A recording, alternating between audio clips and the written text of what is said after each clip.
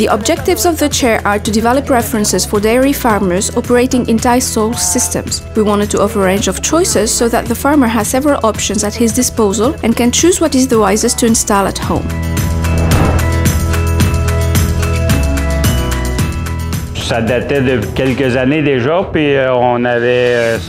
It was a few years back and we had some teeth scratched in the last year that was probably due to a lack of dividers that disappeared over time. Another motivation was also to give comfort to the animals because the mats were very old. Les lieux animats qu'on avait étaient, on peut ainsi dire, finis.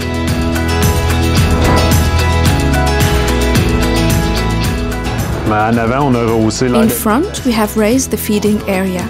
We added a ceramic where we feed the animals. We have raised and pushed forward the tie rail.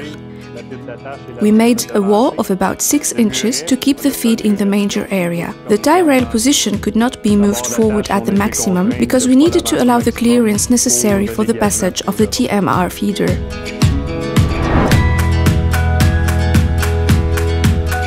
For the dividers, we put one between each cow, so each cow really has her individual space. Stall length was already 72 inches, so we left it as such. We have not modified the width of the stalls. We have stalls that range from 4 feet to 5 feet, and we position the animals according to their size. We chose to change the base of the stall and decided to put mats in half of the stalls and mattresses in the other half. It is also important not to change the amount of bedding, to put enough all the time and not to neglect this aspect.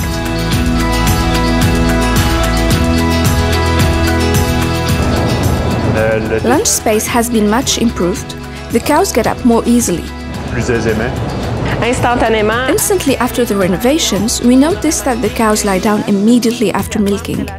Their resting time is longer and they are all lying down at the same time.